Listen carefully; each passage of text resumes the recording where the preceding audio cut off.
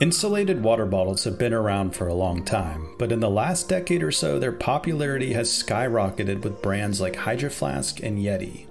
There's no doubt that the dual-wall insulation technology in these bottles is a wonderful quality of life improvement compared to non-insulated bottles, especially if you live in a hot region.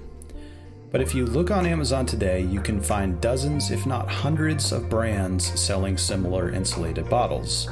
So many people ask, which water bottle has the best insulation?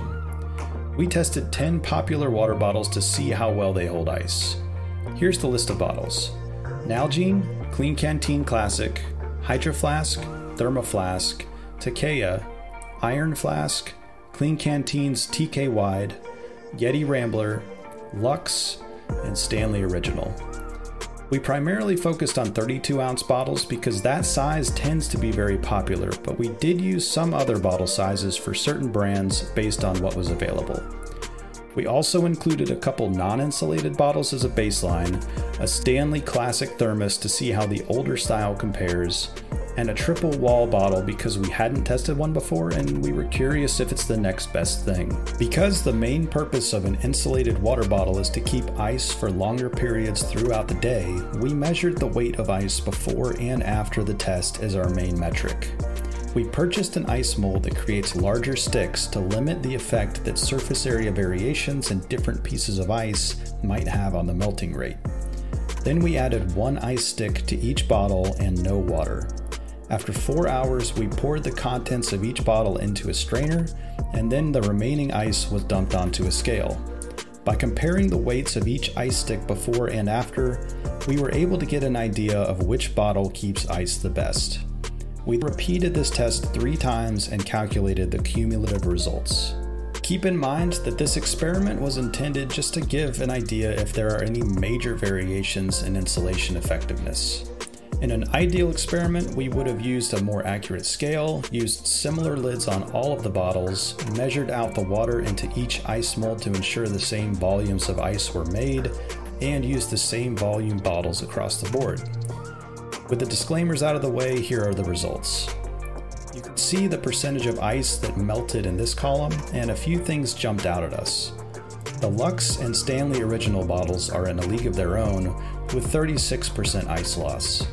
One factor to keep in mind with a Lux bottle is that it's only 22 ounces, and the smaller volume of air likely made the result look better than it really was.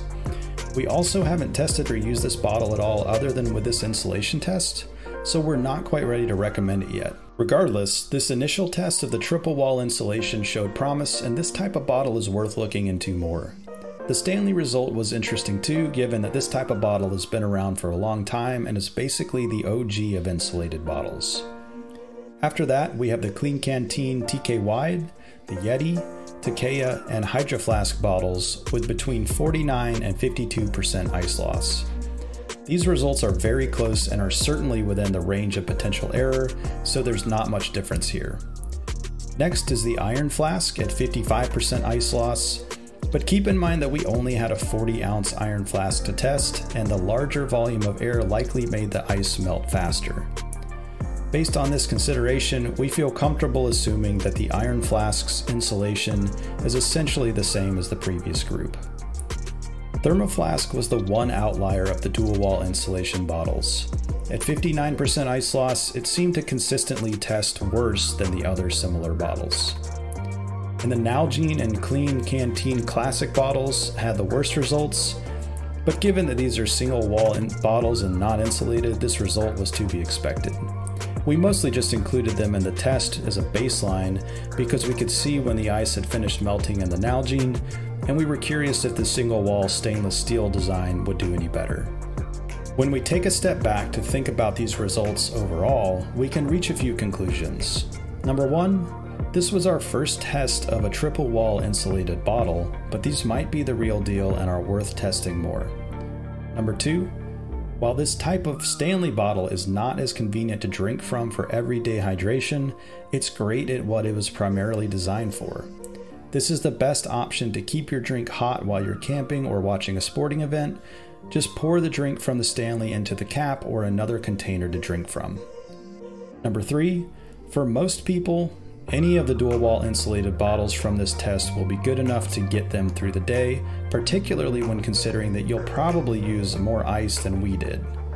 Our results showed some brands are slightly better than others, and in particular the Hydro Flask seemed to be the worst of the group. But in our opinion, there's not enough of a difference to base a buying decision entirely on the insulation. Instead, take other factors like the price, color options, and lid types into account to get a bottle that's best for you. If you found this video helpful, please do us a huge favor and take a quick second to click that like button, or subscribe for more content about hydration bottles and accessories, and keep Bottle Pro in mind for accessories for your large bottles. Thanks for watching.